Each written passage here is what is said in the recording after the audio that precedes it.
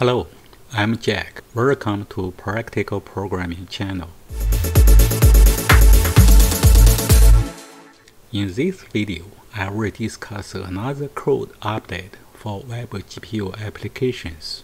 2 days ago, WebGPU Working Group just released a new version of WebGPU API, that is version 0.1.4. The biggest change in this new version is that it combines swap chain and canvas context into a single interface. There's no separate swap chain anymore. In the previous versions, we use the WebGPU context to build a GPU swap chain and specify where the results from the fragment shader should be written. The GPU swap chain is a universal concept in modern graphics standard. Now, in the new version, WebGPU combines canvas context and swap chain into a single interface. It has also changed the name of GPU canvas context into GPU presentation context. In this short video, I will explain how these changes affect your WebGPU applications. Here I will use the sample code in my third video series as an example to discuss the code update.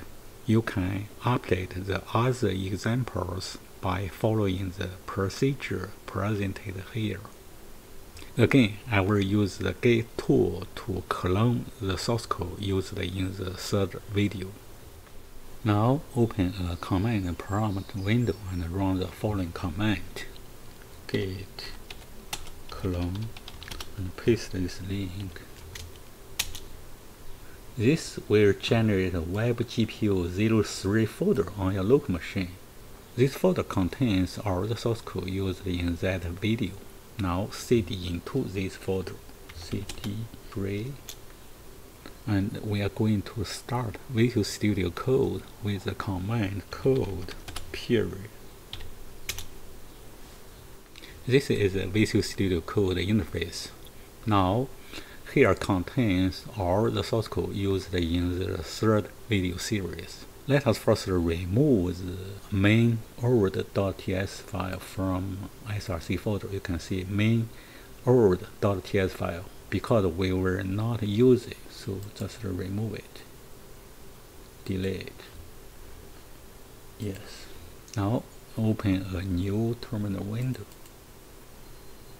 and use the npm install command to recover the npm packages. Okay, finished. Now all the installed packages are stored in the node modules folder. Now let's open a package.json file. You can see the WebGPU API, the version is 0.1.2. This is the version we use in our application. We can update it to the latest version with the command npm update WebGPU tabs. Okay, you can see right now WebGPU tabs is 0.1.4. This is the latest version.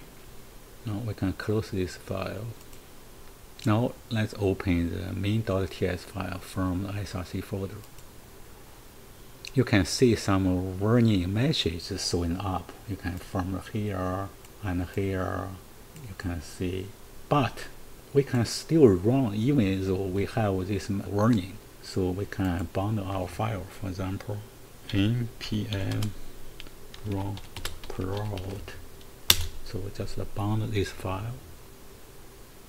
You can see the bounding still works. So we can click this go live link to open Chrome Canary to see our triangle. Click this link. You can still see this colorful triangle on this page. This means the old code still works, but with some warning. in the development console, you can see here configuration swap chain is depreciated. Use config instead and other error message. So it's better to update your code right now. Let's go back to Visual Studio Code. You can see here this warning message.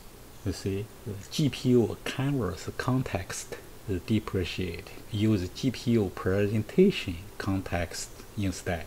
So we can change this to GPU presentation context. But right now you can see here another error. Property configuration swap chain does not exist on type GPU presentation context. So we need to make a change to the config. And also this is not a swap chain format anymore. We just use a format.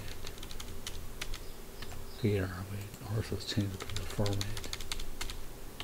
You can see this configuration property return the undefined. You can see here. So this swap chain here is undefined, so no return actually. So we just delete. That's the change. We just remove the swap chain from this application. Next is the format, not a swap chain format anymore, just a format. You can see the swap chain. There's no swap chain anymore because the swap chain merged to the canvas context. So here we can directly use context, canvas context. That's the change we make. Now you can see there's no warning message, no errors, and there's no swap chain in this application. So we can save this file and rebound our code. Let's see.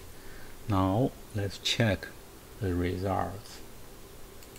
You can see the colorful triangle on this page, but without any warning message on this development console here.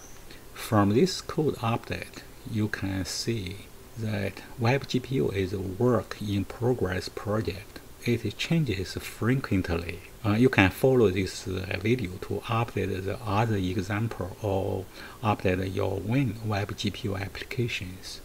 If you want to use the new version 0.1.4 of WebGPU API. I will end this video here. See you next time. Bye.